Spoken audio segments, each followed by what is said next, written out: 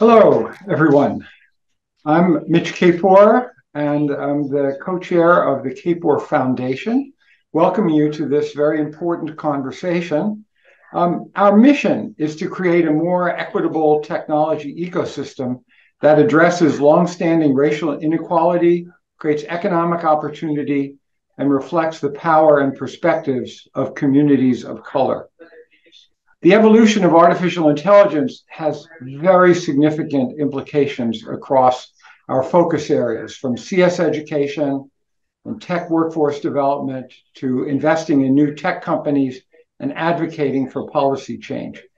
Could not be more pleased to have with us today founder and principal of DAIR, Distributed AI Research Institute, Timnit Gebru and Alex Hanna, to talk about all of these issues at the intersection of AI, ethics, and racial and social justice. So thank you so much for participating. Let's leap right in. And could you share a bit about your background, your personal journey in the sense of what has brought you to this work? I was a typical nerdy kid my whole life. I wanted to be a scientist. Before I even knew what that was, I always said I wanted to be a scientist since I was a little kid. So I just sort of followed that path. And I studied analog circuit design, which is a very obscure form of electrical engineering. And so I kind of just wanted to sit in my little corner and play with my circuits and whatever, I didn't want to. And that to me was like a safe haven when anything else outside of that was, happening, any wars, anything that have impacted me or my life outside of those things. I like just being able to escape into that. But over time, I started learning about how that technology itself that I thought was a safe haven from all of these other issues that impacted my own life was also used to perpetuate some of the inequities that, many of us experience. And it's interesting. I mean, I didn't really learn about that until, let's say, 2015, 2016-ish. A few things happened. One was that I saw the severe lack of Black people in the field of AI.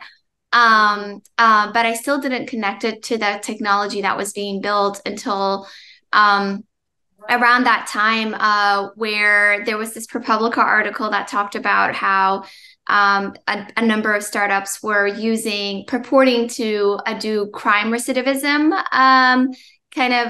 what is it called?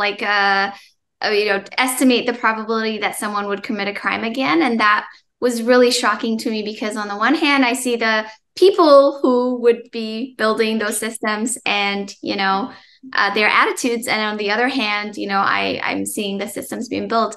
And so since then, that's kind of when I started connecting the tech that's being built to the issues that many of us face. And that's how I started getting into this space. And then, of course, I still worked at tech companies. Then I got fired and I had to build my own thing. And, so that's kind of a short story of how I came to this work. And I met Alex while at Google. And so Alex, tell us how you got to this, to work on this. Yeah, totally. I was also a big nerd growing up. I didn't go into circuit design, but ended up majoring in computer science, but also at the year I went into undergrad, the US invaded Iraq and Afghanistan, and that was in 2003. So I got very politically active and concerned about the use of weapons and different technology, but also kind of, was interested in understanding the relationship between kind of the US's place in the world and foreign policy. And so I also majored in sociology, and I ended up going and doing a PhD in sociology. And so was still bringing kind of a tech inflected view, was interested in things like how activists use social media, interested in how that use of social media also was a vector of surveillance of those activists. So even though they'd be using things like Facebook to organize, I was looking at Egypt in particular, it was also a way for those activists to have States police, look at what they were doing. I did a dissertation on trying to understand and use machine learning tools to code lots amounts of data about movements, and mostly for study for social movement scholarship, but then also saw the flip side of it again, of it being a surveillance tool, especially when a lot of the military was interested in that. And so, so I became very critical of this work, and started being very interested in these kinds of emerging fields of what's been called AI ethics or algorithmic fairness. But it's gone a lot deeper than that. I think those fields are, and those names are a little reductive for the whole bevy of things that goes on in this space. And so I met Timnit when I was at Google. I managed to be the first sociologist, research scientist at Google, thanks to Timnit and Meg Mitchell, and started working with them there. And then after Timnit and Meg were fired, also decided I had overstayed my welcome and got out of there. So thank you for that. And maybe you could explain for folks who aren't familiar, what were you working on at Google? What was, describe it a little bit. What happened? And then what was your takeaway from those experiences? Timnit? Yeah, so I'll say a little bit. So at Google, Meg Mitchell, who used to be my co-lead for the ethical AI team, created a very small research team called the ethical AI team. And so the goal was to create a little, we knew that we weren't, that naive. Like we knew it's hard to, sorry, that. You're seeing AI in action that somehow this Zoom puts a little thumbs up. It's a bug. It's odd. That's really funny. Sorry, yeah. So the ethical AI team, we were not that naive. Like we knew that it's hard to steer a ship as big as Google, but we still wanted to do what we could while we were there. So we created a research, Meg Mitchell created a research team whose goal is to basically say what your goal is in the Kapor Foundation, which is to make sure that to mitigate the harms of AI system and try to make it as beneficial as possible for society. And so we knew that in order to do that, we had to have an interdisciplinary team. So that's where Alex comes in. It was highly unusual at Google to have a sociologist as a research scientist. We had to change the whole hiring process. And of course, diverse and inclusive, I know those words can mean a lot of things to many people, but that we had to prioritize the views of people who are marginalized. And so, so that was our goal. And we had to come up with little tricks to make sure our work could be rewarded at Google. Like, for example, most people would have to write down how many products they launched, and we had to say how many products we stopped the launch of because they were harmful. And, how do you get a company to reward you for that? And so what happened was that at some point, we became too critical. So I think, we were very critical from day one, and not just about technology, but discrimination in the workplace, because those two things are connected. But I would say the final nail in the coffin was when we wrote in our team a paper called "On the Dangers of Stochastic Parrots: Can Language Models Be Too Big?" And this was a paper about what are called language models. And these are models that are trained on vast amounts of textual data on the web and are trained to basically predict the most likely sequences of words. So around 2020, OpenAI came out with its GPT-3. And, people were super excited. So that's the precursor to ChatGPT and other, now a lot of different companies have similar things. And people were super excited about this thing that they're seeing. And it was right around the Black Lives Matter protests, actually, BLM protests over the summer. And so many of us were saying, well, you can be excited about it, but what about like the dangers? What about the fact that you can have discriminatory textual outputs? What about the resource consumption of these systems? And why are you so interested in just making it bigger and bigger? What's the point of bigger and bigger? Let's think about this. And so once we wrote that paper, it went through the entire, review process internally and externally. And at some point later on, they said that it wasn't appropriate to publish it, and that we needed to either retract the paper or take the names of the Google authors off the paper. And I actually, and I said I was willing to take my name off, provided that we would have a conversation about that process by which this was decided upon, because it wasn't a process that we knew of, and also a larger conversation about how our team could function at Google, because this is a team of highly critical people. This is our job, right? And they didn't agree to that, and they said I resigned, which I didn't. So our team came up with a word for it called resignated. You get resignated. And that's what happened. And to a certain extent, it was a blessing in disguise, because, we started DAIR afterwards, the Distributed AI Research Institute. And the goal of our institute is to not just fight fires, when there's issues, but to also think about, what are the foundations for making technology actually work for us, right? We don't only want to yell at people, tell them they're doing something bad. We also want to imagine what a different future would look like. So that's the arc of what happened. Yeah, thank you. So I guess it's inescapable, all the hype about AI everywhere. I'm interested in your take when you look at the risks that you're concerned about of various kinds. Could you talk a little bit about, those different categories or buckets of risks, and also whether you think where you think there needs to be better or different public dialogue about them? You, Alex, who has a whole series about AI hype and a book coming out. So I'll let you talk about that, Alex. Yeah, sure. Well, I mean, we need to nip in the bud the kind of thought that the most important risk is what's been called existential risk.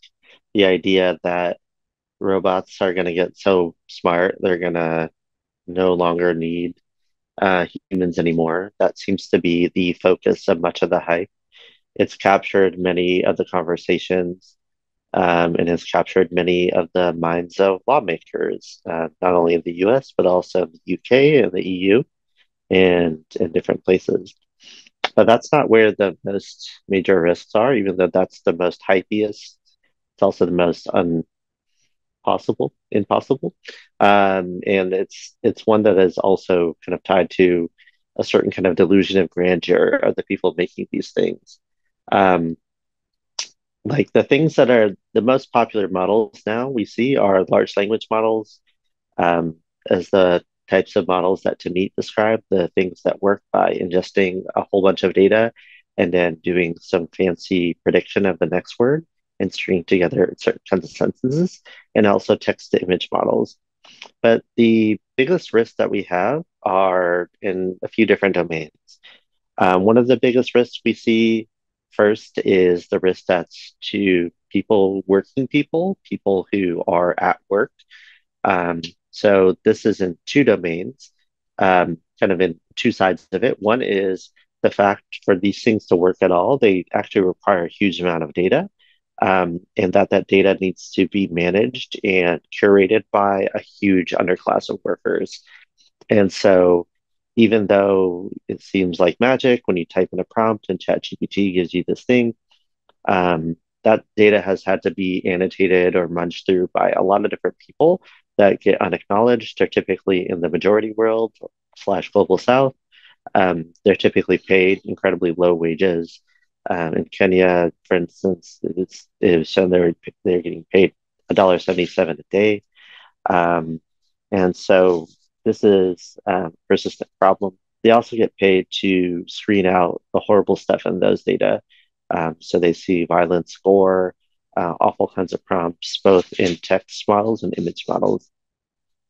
So that's on one side of it. To even get there, we need a huge amount of work. But then it's threatening a whole class of jobs, that in such a way that it's threatening those jobs. It can't actually replace those jobs, but it can make those jobs a lot worse. So, for instance, there's lots of this talk of things like self-driving cars.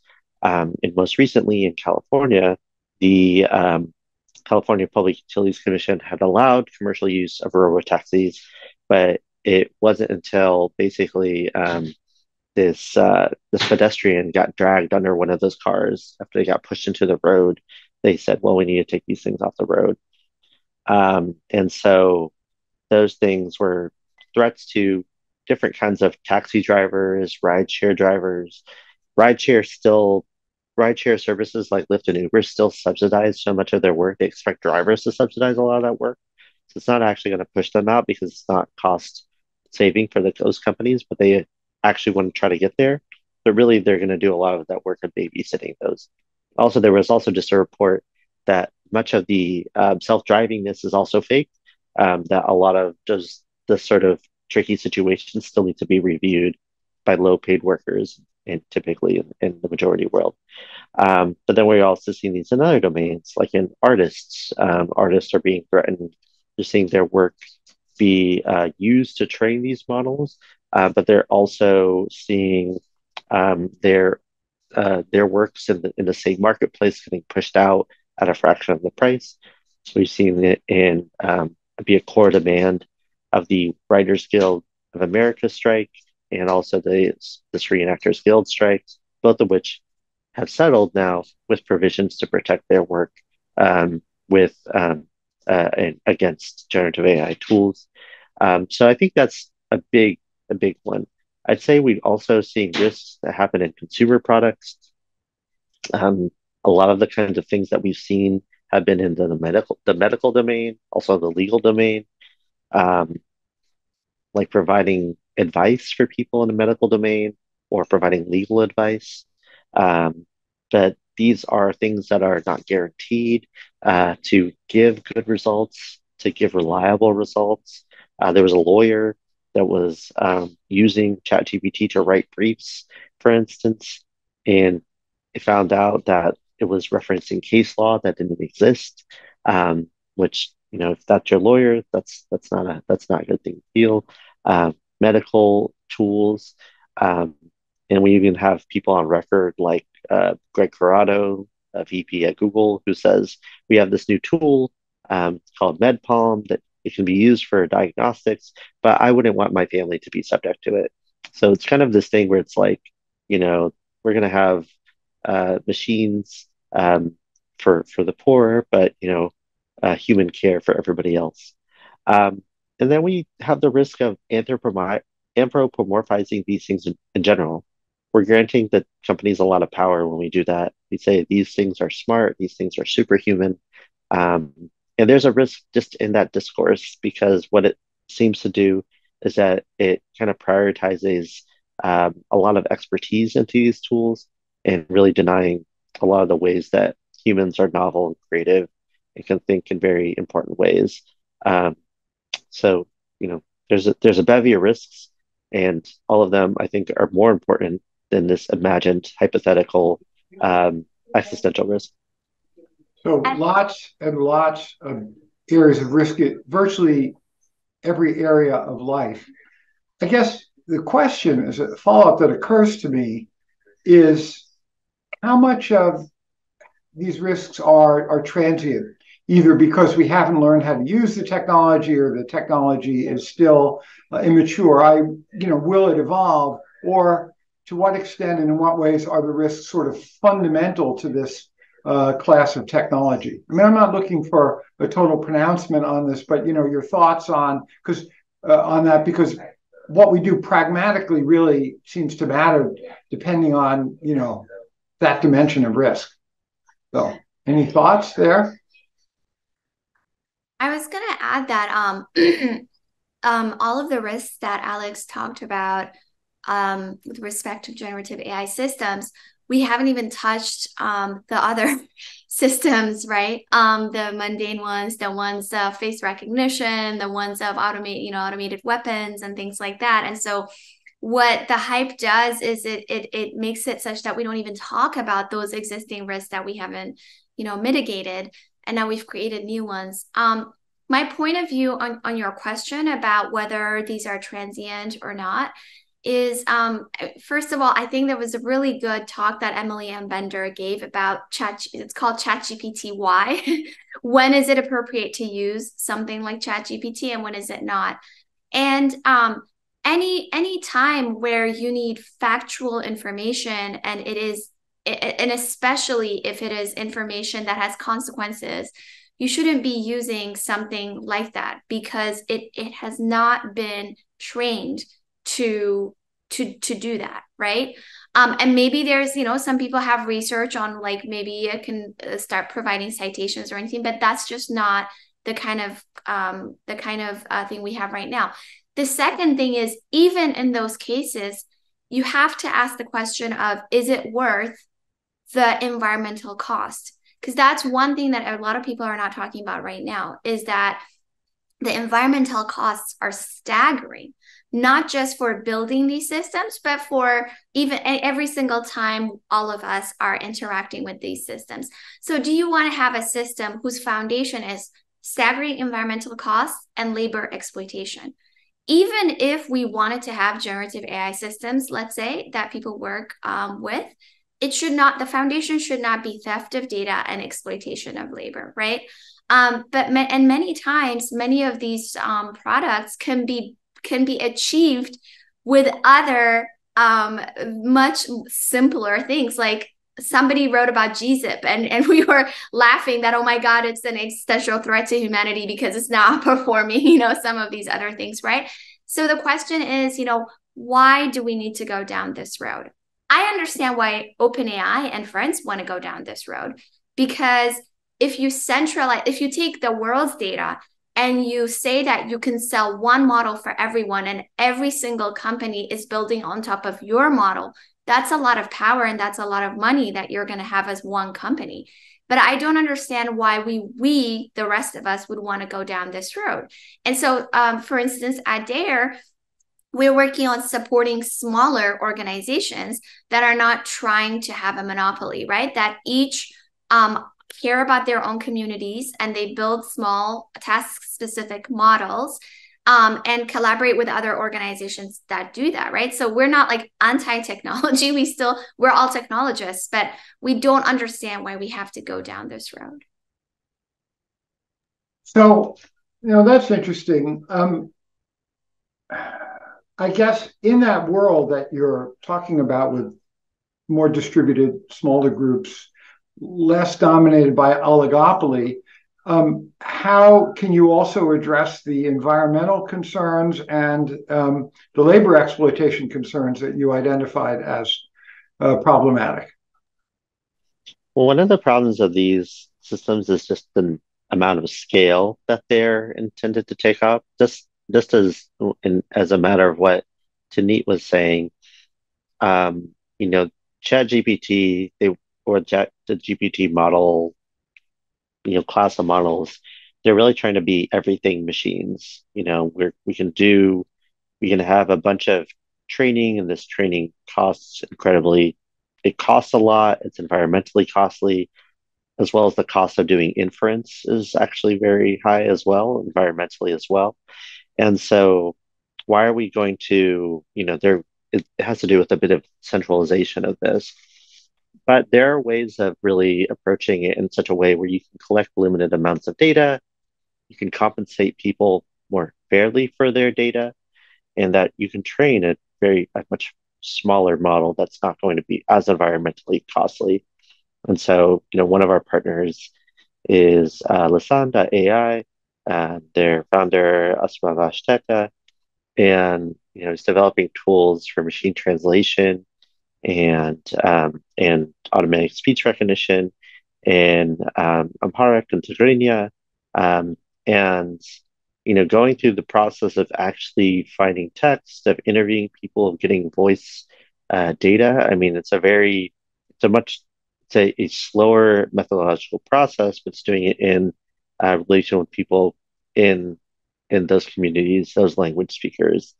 You can kind of counterpose this with how companies like Meta or Google go about this, which is they try to find this, they either try to find this stuff on the web, um, they ask people to volunteer, and I'm doing air quotes here. This is if we're just hearing it, they ask people to volunteer their data, or they find really weird sources. So, for instance, the meta model that uses, they say they can do, I think, 400 automated speech recognition and 400 languages.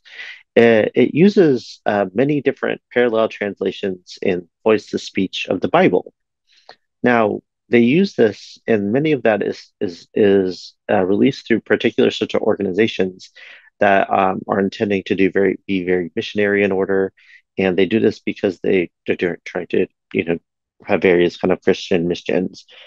So that does a few things. That is one, kind of tracing colonial pathways of how knowledge is generated. Second, it is possibly biasing that purely towards kind of Christian or old language. Um, and three, it's not really done with community involvement or compensation. Um, and so, and then when you actually use these tools, they actually do quite a bad job of actually doing what they said they were going to do in machine translation, automatic speech recognition. But it also does the thing where it disempowers existing founders, people like Asmanash, other folks um, in their communities who are building technology to work in their communities. So it has multiple negative externalities. Um, Whereas having an alternative vision, even if we don't know exactly what that is, at least we're trying to build or helping enable people to build things that are going to work for them in their communities. So clearly there are different paths we could take in society about how we develop this technology. Meanwhile, in the here and now, the big companies are racing ahead as fast as they can. President Biden in the US issued an executive order on AI. I've turned to you and asked, what's your perspective on what kind of policy and regulation we might need right now, particularly, for instance, in mitigating big harms impacting communities of color or other very current risks? So, if it was any other time and I saw this executive order, I would be super excited. I would delve into it because, I know there's some stuff in there about small models. There's stuff in there about transparency.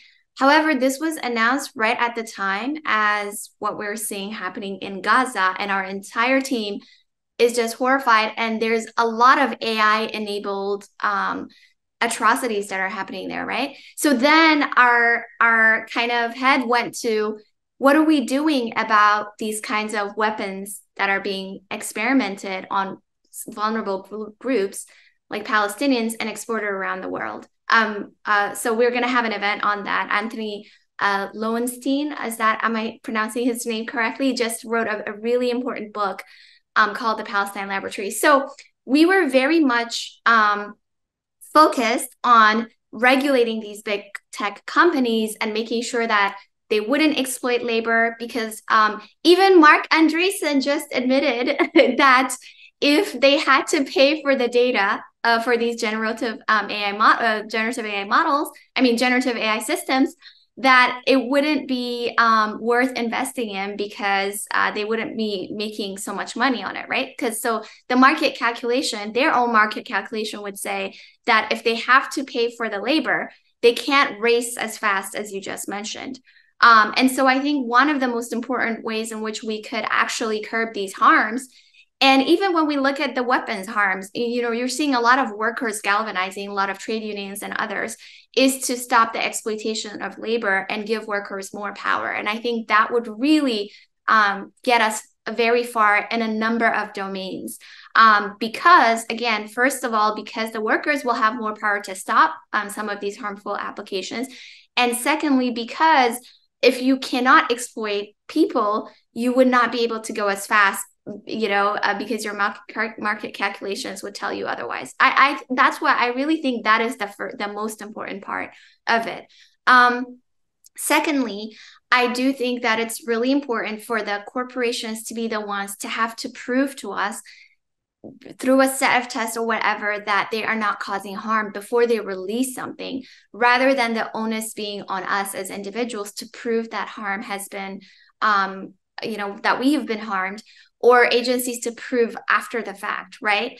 Because we don't have resources. Even when you're seeing the artists who are currently litigating with these big tech companies, the courts take forever to make decisions, and in the meantime, these companies are doing whatever they want.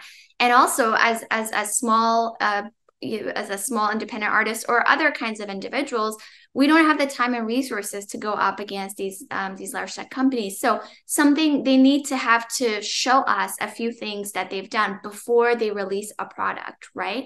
That's what I really think that should happen. And a lot of the talk about how this kind of regulation impedes innovation, I don't understand it, because what happens is actually it puts everybody on a level playing field, and some of us can innovate now. We don't have to police what other tech companies are doing or yell after them. We can just innovate and think about what we want to do and imagine a different future.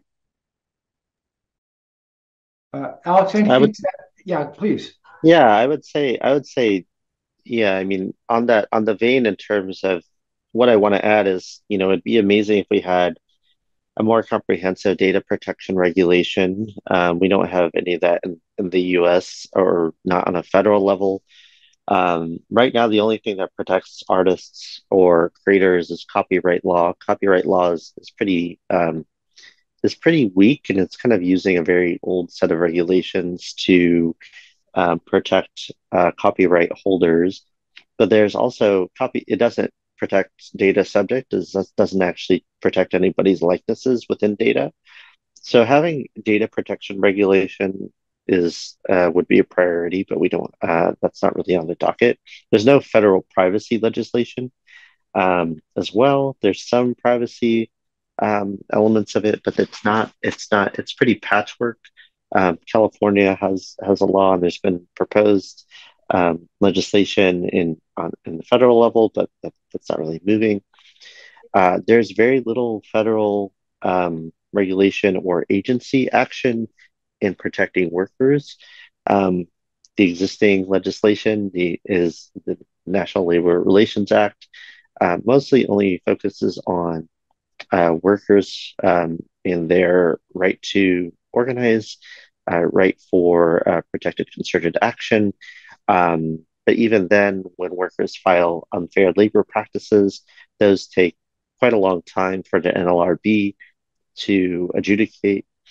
And there's very little protection against workers being surveilled at work as well.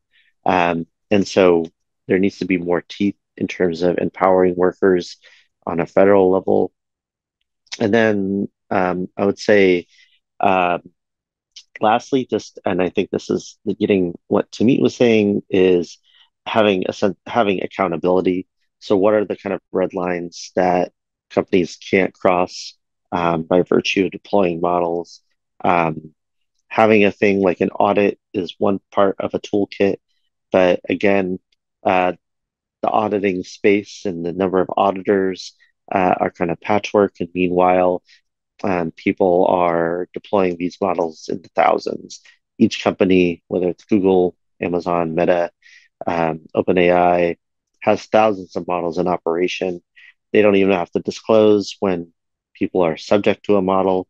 We don't even know how many things they are. They don't have to meet any kind of bar for testing. They don't have to know anything on discrimination, how they do across different kinds of racial, gender, class, nationality, linguistic, religious, caste groups, etc. And there needs to be some kind of red lines of things that they just can't build. And an accountability legislation could account for some of that. That doesn't. There is some draft legislation on that, but it'd be part of this wider constellation of legislation and regulation we need. Policymakers, please take note of all of this. Let me turn now more specifically to CS education at the K-12 level. This is being recorded for CS Education Week. Kids are exposed to this. What kind of skills should they be learning? What are the kinds of skills that are critical to teach so that they become engaged and aware citizens in the face of this onrush of technology? Well, I have to tell you that I was interviewed by a high school newspaper, a local high school newspaper, and like the critical thinking skills were much higher than so many other more senior people that I've talked to. So I was pleasantly surprised to see how aware they were of the issues with the kinds of questions they asked me. So I really believe in this generation. I think they have the right to sue all of the other generations for giving them a climate catastrophe and all sorts of other unlivable planet that we're leaving them. And maybe that's why they've become a lot more aware. And I think that's the kind of education they need. I think we need to move away. There's this critique of the way we teach science called the view from nowhere. We teach science and STEM education in general, science, engineering, etc., as if it's from no one's point of view, as if it's like this objective truth that is from no one's point of view, but it is from someone's point of view, and it's from the point of view of the people who've been in power for a long time. And a critical piece in this education that's missing is to teach students how to interrogate that, to teach students how to understand that science is political, technology is political, and for them to understand the ways in which that's the case and how it fits into current events and the current kind of makeup of society. I would say that a lot of the kinds of things, I completely agree. The kids are all right. They're doing some fantastic stuff.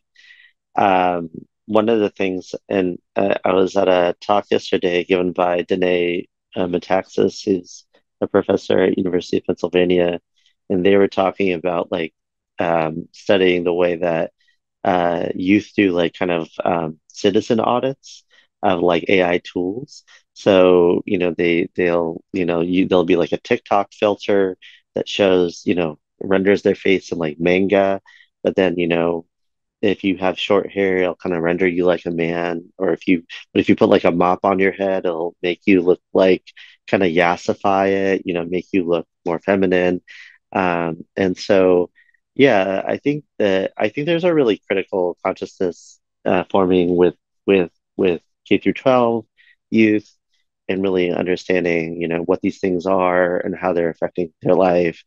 The stuff like people play with ChatGPT and they realize they'll give either really boring kind of answers or whatnot. But then they can kind of hack it and kind of see they're doing these kinds of citizen audits, these kind of critical things. I would say, one thing we should probably encourage them to do is to anthropomorphize these things instead of saying, let's ask, ChatGPT what he thinks or something, and say, no, this is a technology, this is a thing. This is a thing made by humans.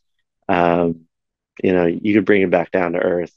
And I think, I think they're already there, and, enabling them to understand that these are literally just kind of text prediction machines can really help ground that a bit more. Bringing it back down to earth is a very good thought to take away from this.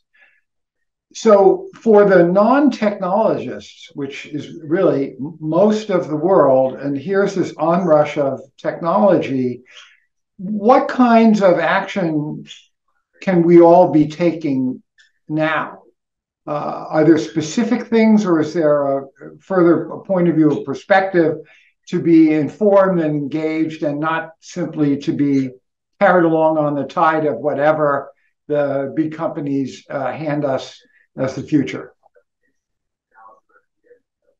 I would say that so for the people who are telling storytellers, like Hollywood hasn't been helping us out very much. I talked to some of them during their strike, and I was like, I support your strike, but you haven't been helping us out with this whole AI hype thing, because, a lot of people's understanding of AI comes from movies like Terminator or Her.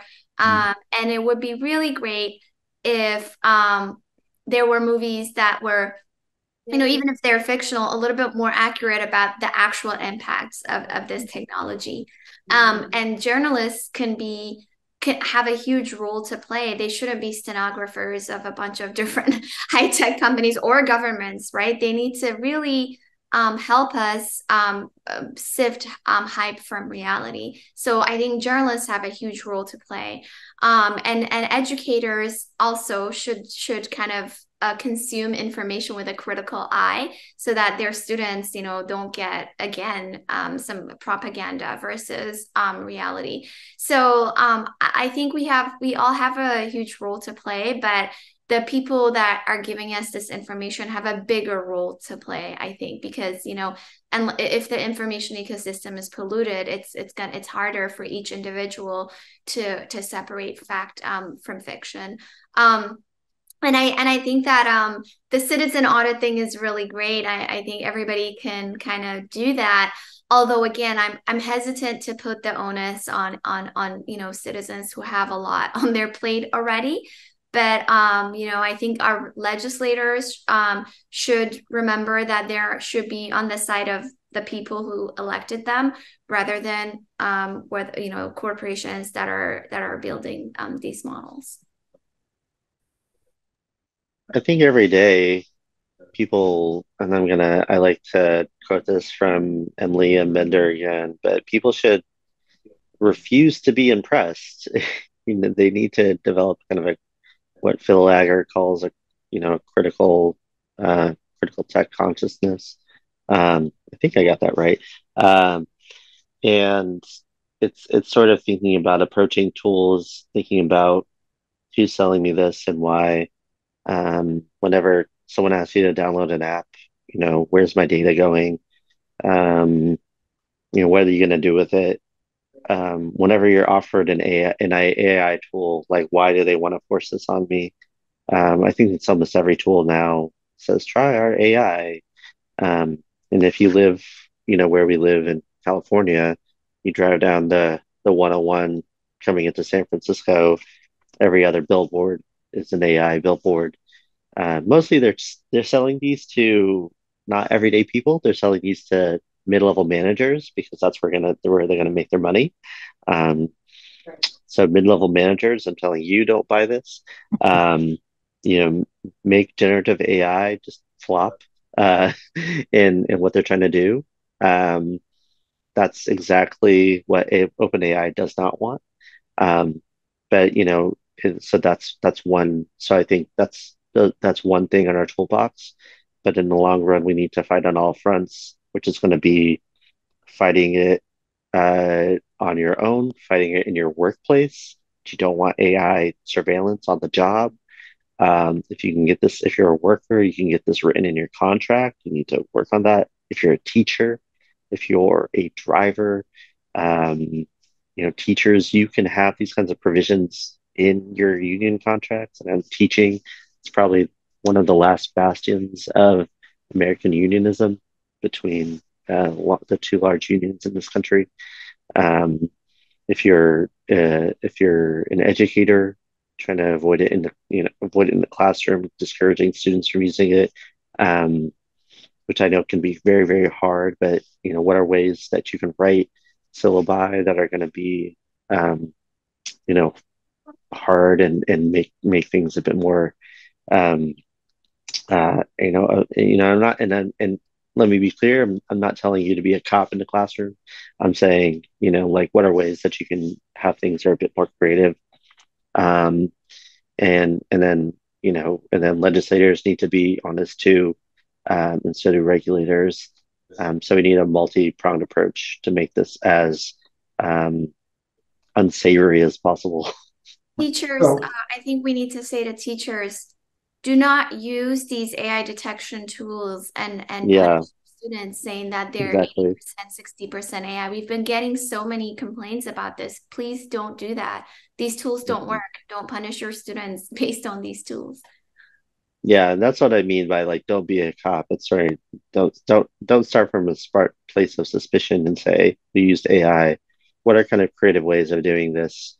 Creative ways of teaching. I mean, in CS education, what are kinds of ways to do teaching activities which are maybe pen and paper or thinking about different kinds of slot filling or things of that nature.